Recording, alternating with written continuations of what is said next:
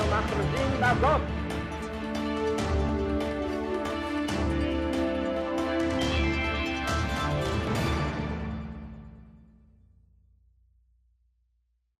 Hello again, this is Barry Shaw, and this is The View from Israel. I'm going to promise you a spectacular show today because I have a very special, unique guest. I'd like to introduce you to Avner Avraham, the creator of Spy Legends. Welcome to The View from Israel, Avner. Thank you for being my guest today. Thank you very much. I want to tell our viewers that Avner has served high ranking in the IDF, and he served 20 years in the service of the Mossad, the famous Israeli spy agency.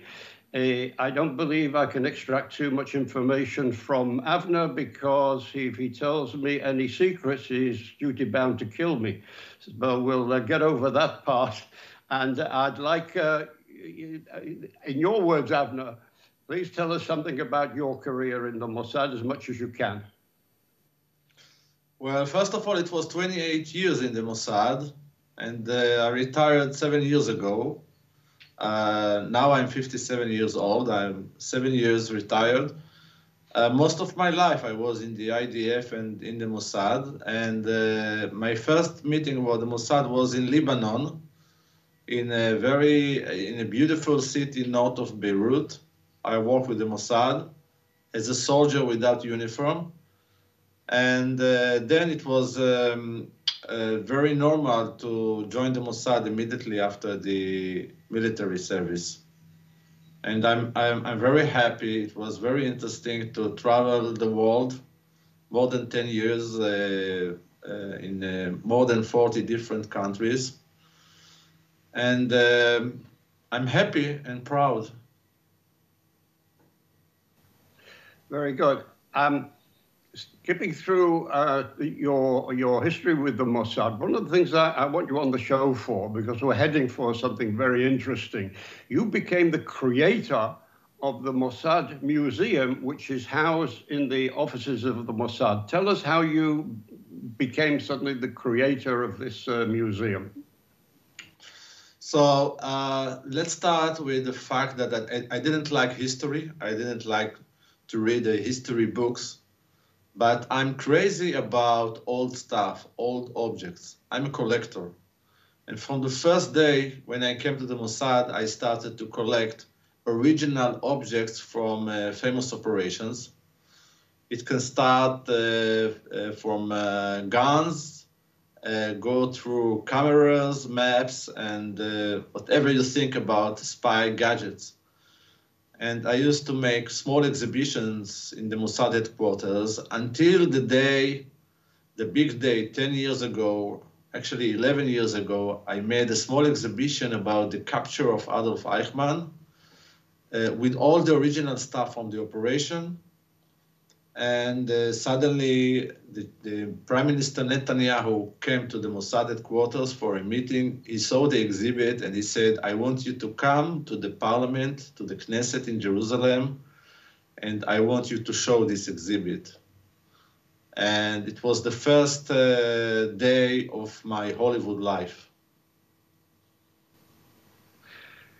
It's interesting. Now, you told me a story of originally the museum. It wasn't a museum. You were keeping some of the artifacts belonged to the Mossad, and you were told to keep it down in the Mossad basement, but they needed to use the basement, and this is where it was brought up from the basement.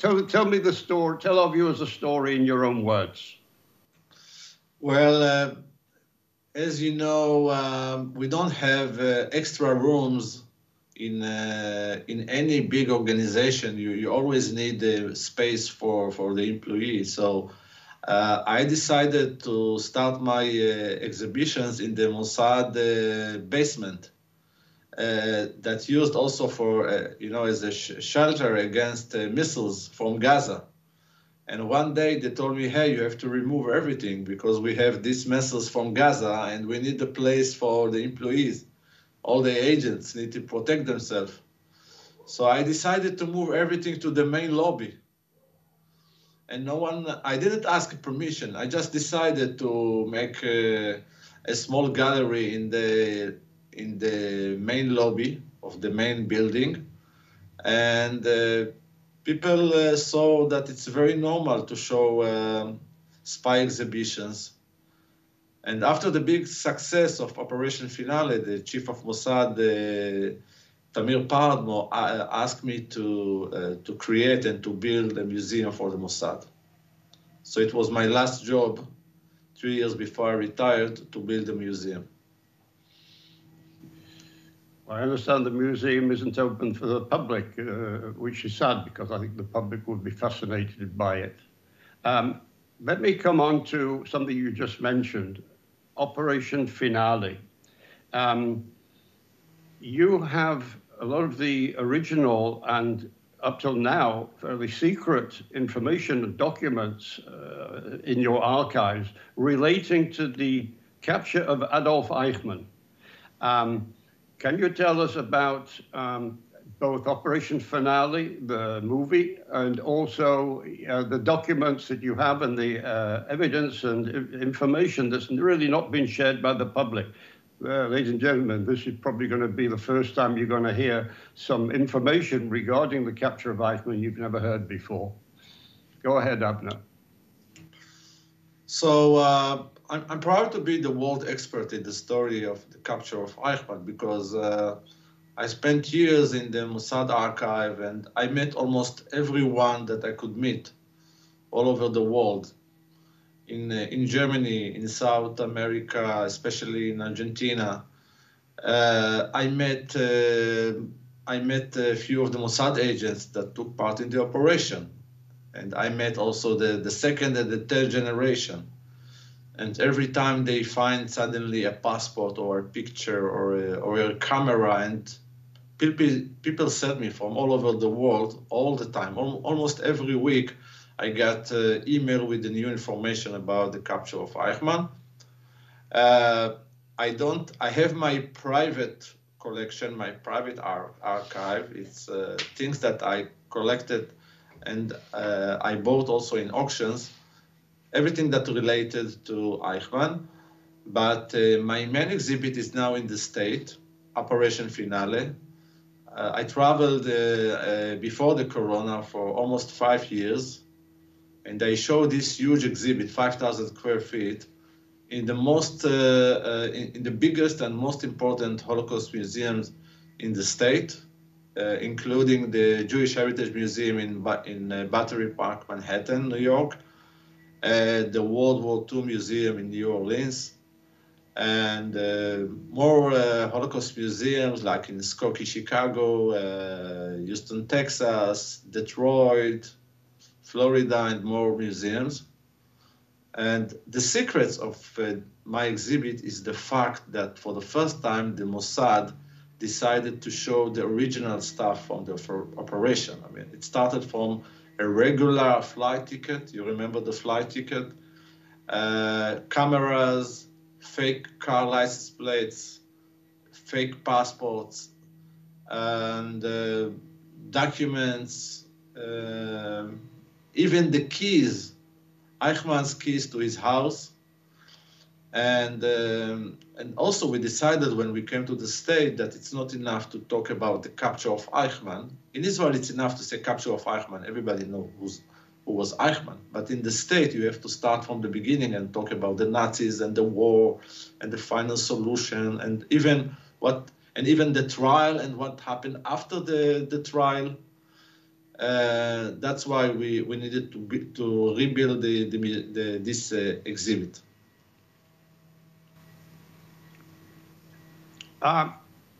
You also became the consultant for the Hollywood movie Operation Finale with the British actor Ben Kingsley playing the role of Adolf Eichmann. Tell us about how they reached out to you to be the consultant and your experience on the movie set. Okay, so first of all, it was great to work with Ben Kingsley, Oscar Isaac, and especially with Chris Weitz, the director, and Matthew Orton, the British guy that wrote the script for this great film. but it was too late for me because I found out about this when they already started to find the actors and to almost start shooting the film. But I try to change some things in the film because it's a feature movie. It's not a documentary.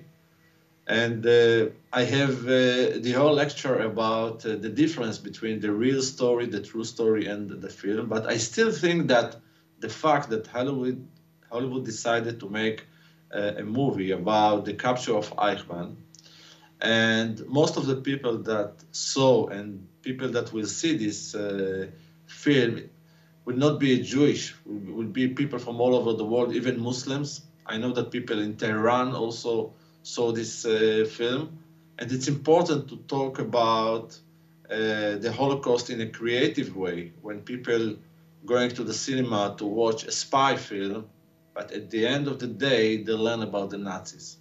So I was a consultant. I was in Argentina more than 2 months, and I have a lot of stories behind the scenes. I'm also playing cameo in the film. So if we go from the movie to actual reality, the work of the Mossad, in order to discover the location of Adolf Eichmann, I understand that there were a couple of important Germans who played some sort of role in leading the Mossad to the actual location. I'm talking here about Luther Hermann and Fritz Bauer. What can you tell us about the connection between these two Germans and the Mossad and Eichmann's whereabouts?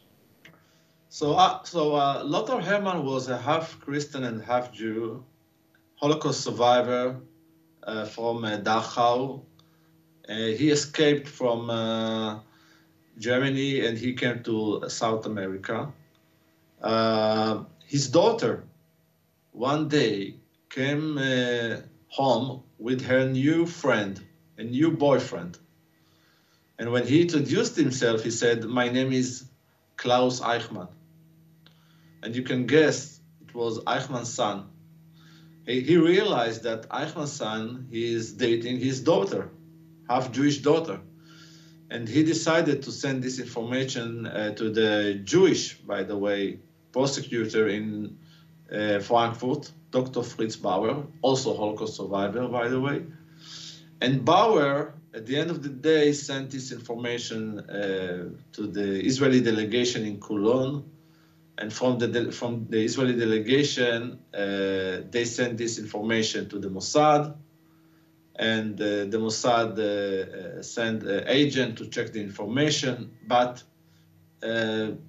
let's say that the biggest two heroes in this story is Lothar Hermann and Fritz Bauer. Because of them, the Mossad could capture Eichmann.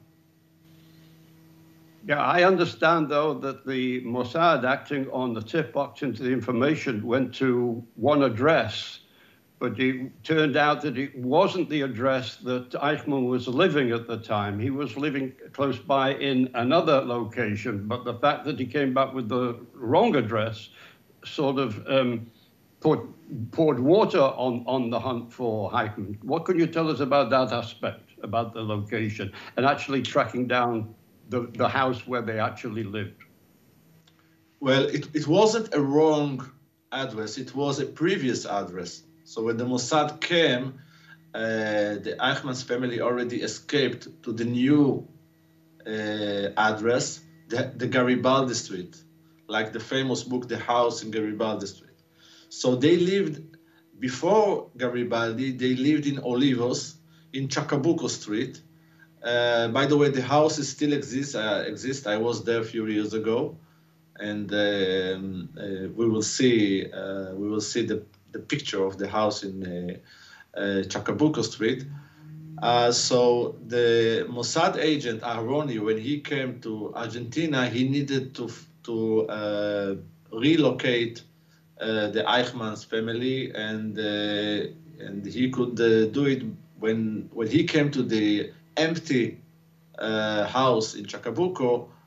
He spoke with the two people that worked, two workers that works in the apartment, in the empty apartment, and they told him that one of the kids that work in the garage next door is a family member of Eichmann, and the Mossad followed this guy with the motorcycle, and they found the house in Garibaldi Street. And I understand at that time, of course, Eichmann wasn't living there under his own name. He was using the name Clements, I believe. Yeah, he used the name Riccardo Clement. By the way, he got a fake passport from the Vatican in Italy. Not only him, thousands of Nazis got help from the Vatican, and they could use this fake identity to enter to South America, mostly to Argentina. If you go today to Argentina, there is cities, German cities. You cannot enter there. But that's interesting. You told me that the Vatican actually provided Adolf Eichmann with a false passport in a different name. Yes, he gave him the name Riccardo Clement, and he escaped from 1950 from Italy. He came with a ship from Italy to Argentina. And his family, the wife and 3 kids, joined him after 2 years on 52. But they came with from the main door with the real names, with the Eichmann. They just changed a little bit one of the letters, Ishman instead of Eichmann, but they couldn't change and use fake passports for all the kids and the wife. You know, it's very easy to give a fake passport to one person, but if you want to give it to the whole family, so it's very, very, it's not easy, okay?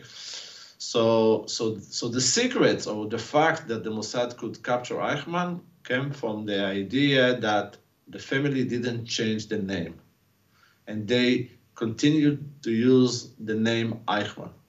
And by the way, Eichmann, during the war, the war used to say that it's important first to kill the Jewish kids, to kill the next generation. And the Mossad captured him because of his son, because of the family that used the same name, Eichmann, in Argentina. Now, I don't want to disclose your exact location of where you live, where you have your office, because again, you might have to kill me after this and we have to delete the video, but you live not far from Herzli Pitar. Tell us about the role that the Sharon Hotel in Herzli Pitar plays in the story, because I think some of the people watching this have probably even stayed at that hotel. Okay, so the Sharon Hotel is not so fancy, is not so special, but it's an old hotel in Herzliya, and there is a lot of spy stories that related to this hotel. We will talk about it in the future, about Idi Amin Dada, the president of Uganda, and the Operation Entebbe. But on 59, Fritz Bauer, the prosecutor, came from Germany, and he met the chief of Mossad and a few Mossad agents in Sharon Hotel in Herzliya. He came with additional information. He came with the picture of Eichmann, and he came with new details about the name and the name Riccardo Clement. He came with the name Riccardo Clement, and he told the Mossad, don't try to locate Eichmann, try to locate Riccardo Clement. This is the false identity that Eichmann used. So it was also a big help for the Mossad. It was additional information. And by the way, there is a lot of news around the world from the last year that the main source was a German guy. It's not true. It's not true. The main source of our story was the love story between the half-Jewish girl and Eichmann's son, the daughter of Lothar Hermann. Interesting. Interesting. What could you tell us about the actual capture and removal from Argentina secretly we saw the movie, but maybe you can share with us one or two little anecdotes of what really happened there. How was he captured? How was he managed to be secreted, basically, out of Argentina? Well, we are talking about 1960. It's 15 years after the war, the end of the war. I think that he didn't try to hide himself, and he got a routine. And you know, if you want to be spy one day, it's not too late. You have to find a routine. You have to find the routine of the person that you want to capture. And if you see that he's coming, for example, Eichmann used to come every day at 7:30 p.m. He worked for Mercedes as a manager. And he came with bus number 2 or 3. And the Mossad team decided to wait for him near the bus station. And so it was very easy. They came with 2 cars and waiting for him. Of course, in the same day, he got something at work and he came late, but they decided to wait for him. He came a few minutes after 8 p.m. They captured him. They took him to the safe house. They questioned him. And when they questioned him, they undressed him, covered his eyes, and asked him a routine questions like, what is the color of your hair? What is the color of your eyes? The size of your shoes? And suddenly they asked him, what is your Nazi ID number? And they gave him an order like a Nazi officer. What is your number? And he gave the right number, the number, the real number, because he gave it automatically. He didn't think about using a different number. He just gave the real number. And he said, yes, I'm Adolf Eichmann, and I would like a glass of red wine. Red wine? And I suppose you served him red wine, or was it water? Well, they got a kiddush, a Jewish kiddush wine, and they gave him a glass of wine. And it was a big success because at the beginning they knew that he's probably Nazi, but the main goal is to bring Eichmann, because Eichmann, we cannot say something good about Eichmann. The only thing that was good is the fact that he was a good example for the trial, because he was in charge of all the trains and schedule, and Eichmann's trial was very wide.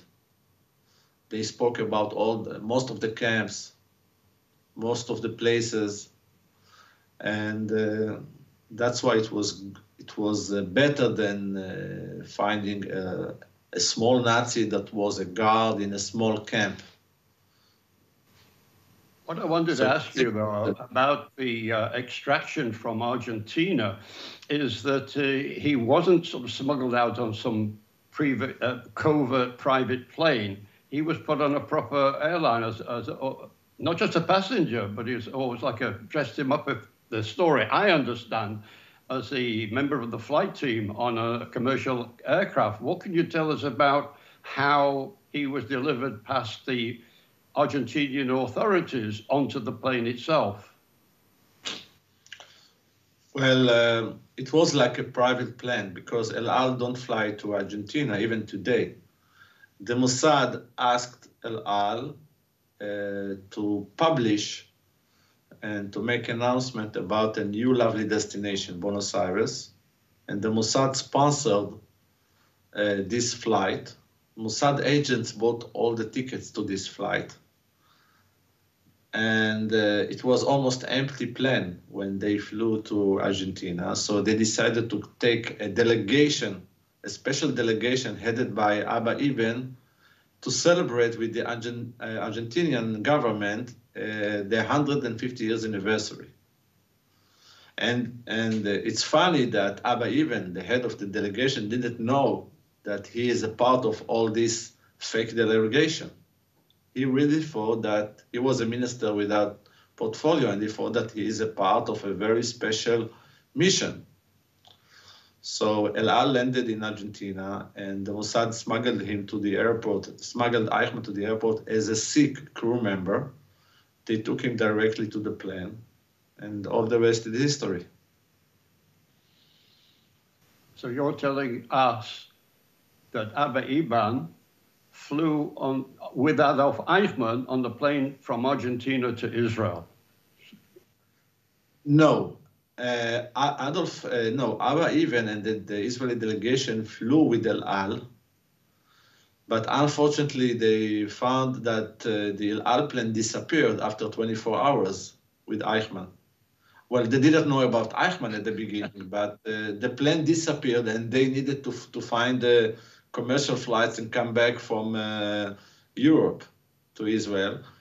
But of course, we know the Ben Gurion announcement that he made in the Knesset on May 23rd, 1960. It was too early, by the way, because we missed Mengele because of this. But when Ben Gurion made his announcement that Eichmann is in Israel, it was after a few days they knew that he was in Argentina, and the Argentinian government decided to send our ambassador home as a persona non grata. Is there any information that we were able to extract from Eichmann when he was in prison here in Israel before and during his trial, or was he closed-lipped? Well, most of the investigation, the Israeli police established a special unit, Bureau 06, that questioned Eichmann, but most of the information came from the 14 different officers that each one of them was in charge of a different area in Europe, and they needed to find witnesses that agreed to talk. Most of the Holocaust survivors didn't want to talk. They didn't talk with the second generation. And the mission was also to find documents, pictures, maps, everything. So the main information came from the investigation, from the special unit, not from Eichmann.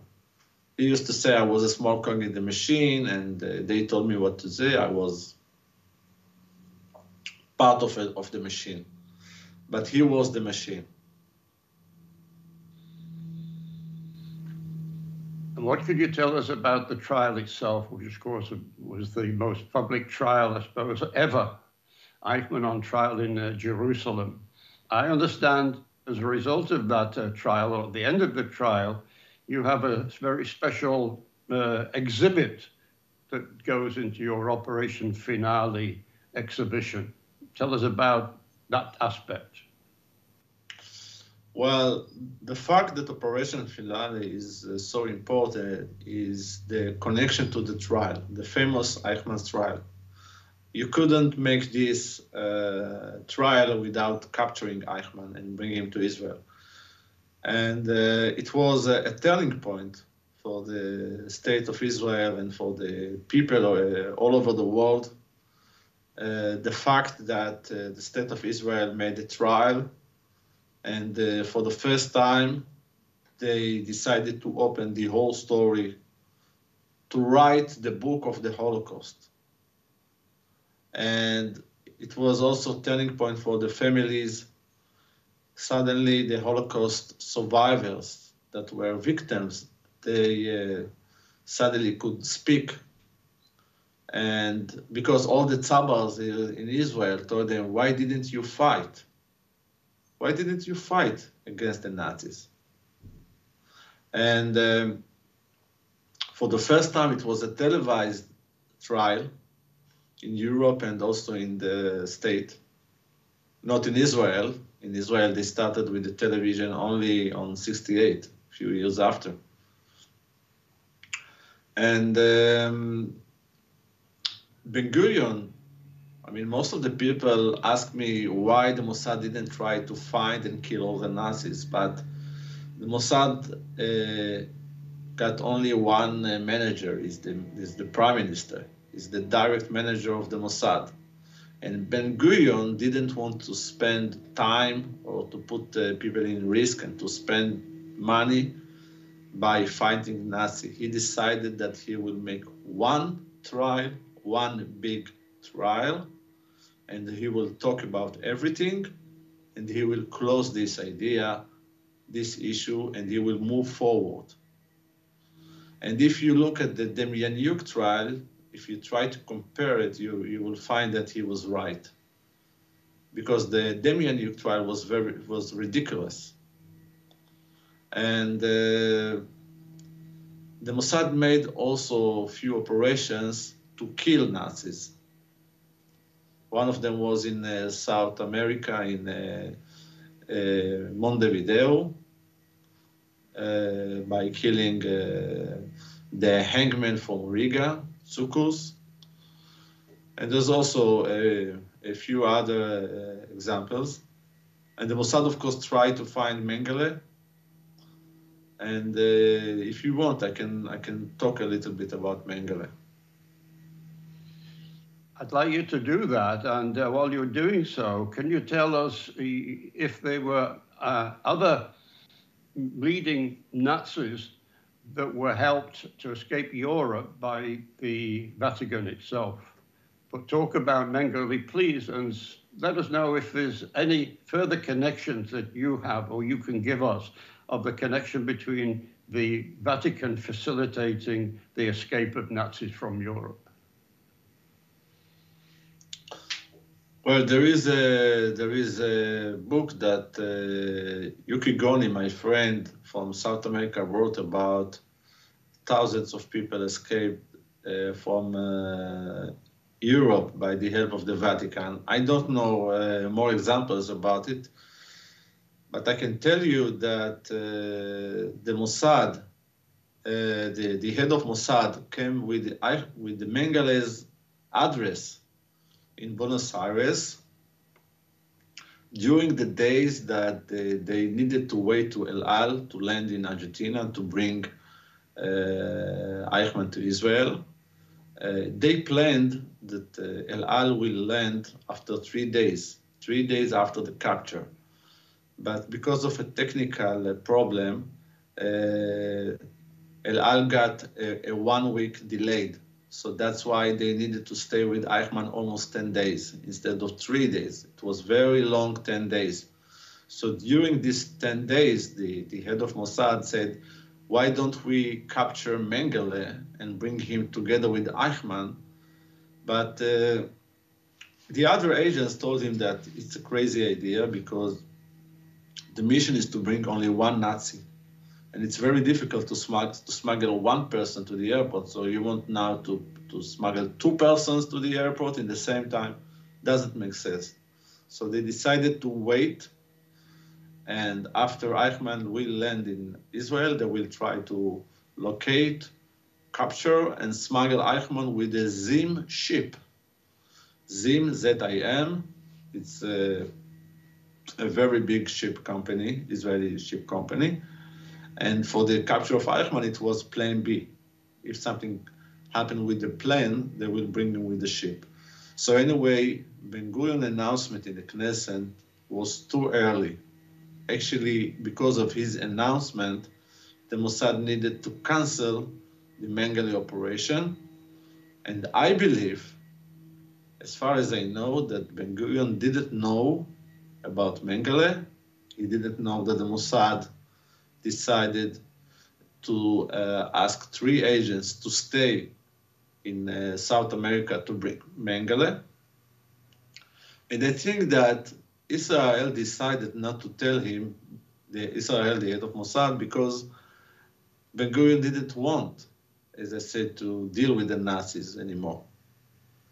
So it was like a small, secret, private operation to try to kill Mengele or to bring him also to Israel.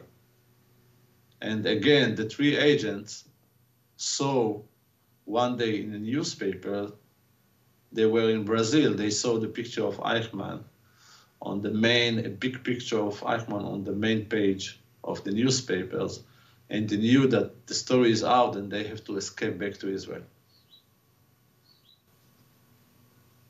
Which is a pity.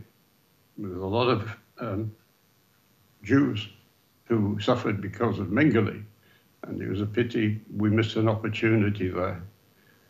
I think this is a very important story.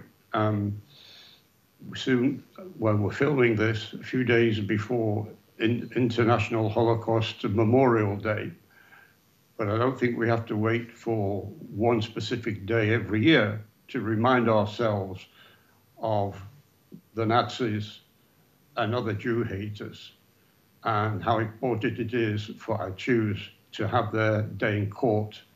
But just wrapping up, tell us something about the actual booth that Eichmann sat in the court in Jerusalem. Where is that booth now? So this glass booth now is in a museum, a Holocaust museum in the north of Israel, in Kibbutz Lochamei HaGetaot, the ghetto fighters kibbutz. And the famous prosecutor from the trial, from Eichmann's trial, Gideon Hausner, decided to give this glass booth as a gift to the museum. But when I made the exhibit 11 years ago in the Mossad headquarters, and Netanyahu asked me to come to the parliament, I decided also to come with the glass booth. So the glass booth came back from the kibbutz to Jerusalem. And then when we started to travel in the state, we decided also to pay and to bring the original glass booth. And it was one of the most amazing objects in the exhibit.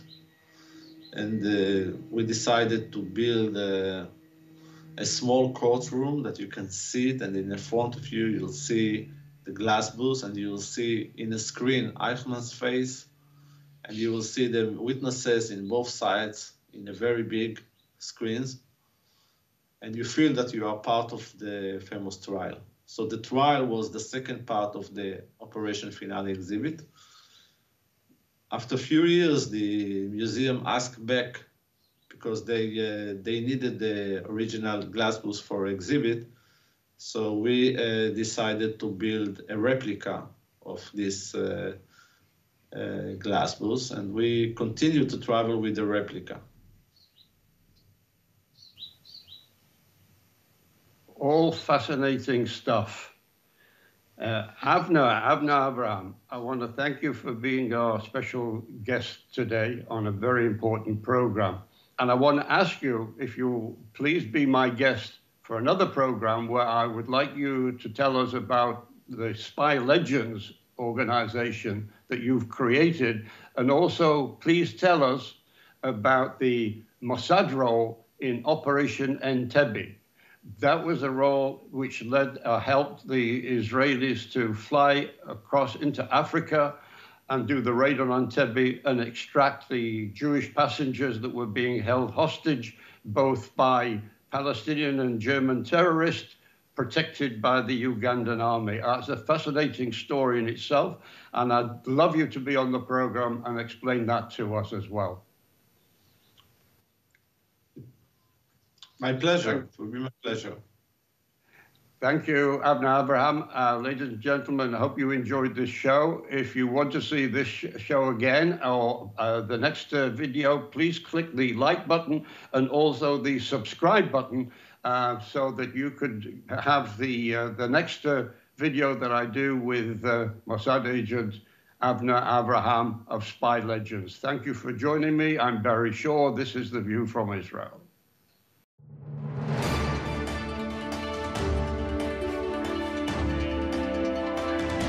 אנו מכריזים בזאת